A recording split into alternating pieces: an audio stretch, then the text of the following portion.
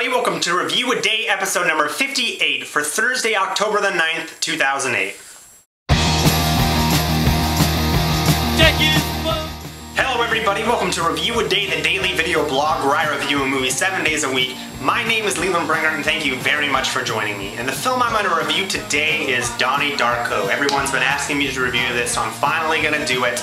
Probably going to go a little bit longer, and I'm also going to do some spoilers for this movie because I think most people have seen it.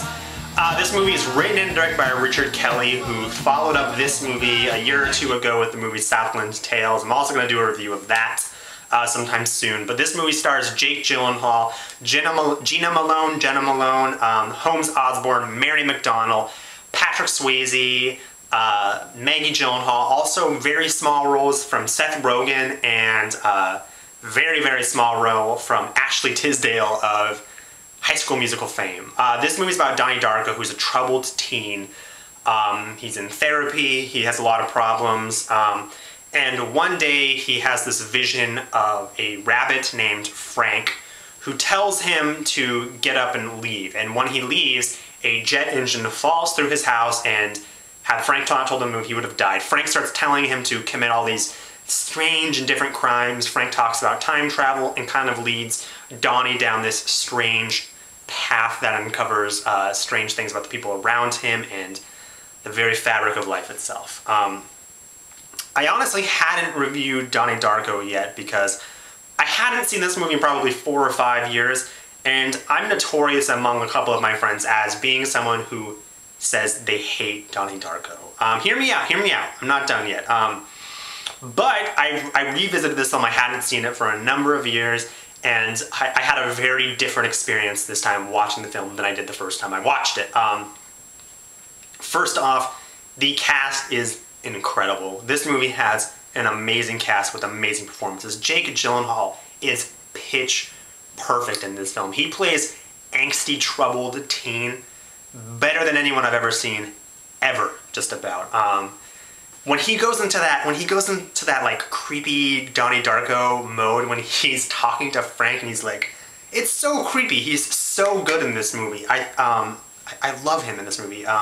Holmes Osborne and Mary McDonnell, who play his parents, are fantastic in this movie. They're funny, and you can tell they really care about their son. I like that this movie isn't just like his parents are dicks and that's why he's troubled. It's not the case in this movie. I think the movie handles the family dynamic incredibly well. I think Mary McDonnell is one of the most underrated actresses working today. The fact that she hasn't even been nominated for her performance as President Rosalind on Battlestar Galactica, to me, is like an outrage because she's phenomenal. She's a phenomenal actress. Patrick Swayze is fantastic in this movie as the motivational speaker. Just fantastic. It's such a great cast. The movie is incredibly creepy, and it has such a great, creepy tone.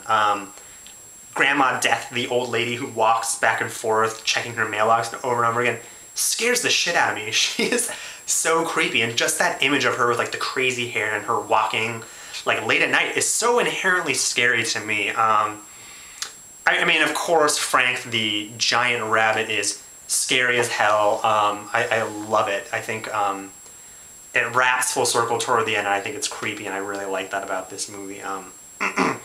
I mean, I completely learned to appreciate this film the second time I watched it. I really liked it.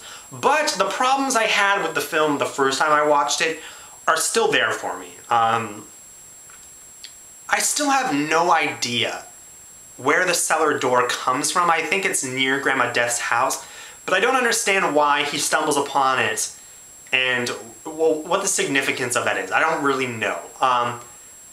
But the bigger problem for me with the cellar door is they go in there and they're kind of dicking around in there. She plays the piano a little bit. But then Seth Rogen and that other thug kid are like hiding in there wearing like masks.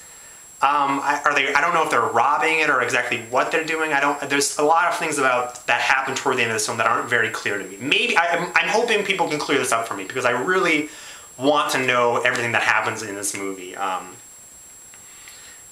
The other thing that really confuses me is I don't understand, and this is total spoilers, so if you don't know the ending of Donnie Darko, you don't want it spoiled, turn this off and go see it, because it's worth it.